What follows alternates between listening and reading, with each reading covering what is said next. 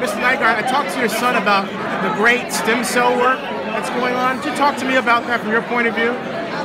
Well, I started stem cells about 6 years ago now, and it was the biggest discovery and most important discovery of my life. I tried to use it to save my mom's life and failed in it, but then I decided that I'm going to be taking stem cells. I was so impressed with the whole potentiality of it, and I stayed dedicated to it now for the last 5 or 6 years, taking stem cells 4 times a year. And the good news is, look at now all my medical records on my body, and it's working. I am now younger than I was 5 years ago. How do my viewers get involved in promoting stem cell research, education, and also consumption, frankly? Oh yeah, no, it's a very, very big field, you know. And first of all, it's the most important field as a user, you know, as a patient. You really got to start reading up on it. The word stem cell is all over the place. You know? And once you study it, you get addicted to it. Because after all, stem cells is how we are born. And stem cells, after all, is what into our body, turns into cells, cells into tissue.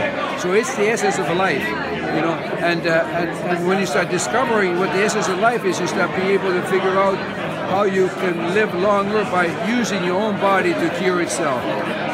Is there any research we can read about on your websites or publications that... Well, we have a NygardBiotech.com, and we're being very careful as to how much advice we give, because we are not medical people. You got to be careful what you say in this industry. Well said. Well said. Yeah, well said. Because there's a lot of snake oil guys out there. Yeah. You know, and they're very easy with this advice, and when they try to sell it.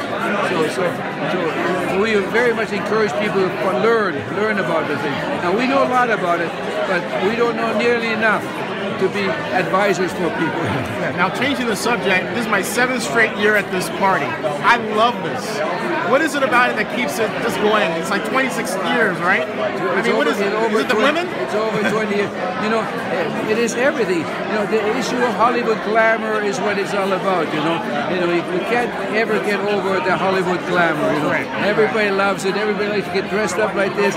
Everybody likes to be photographed. Everybody likes to be in front of these cameras. Everybody's a bit of a star, you know. Right. And we all want to be a star, right? I quite agree.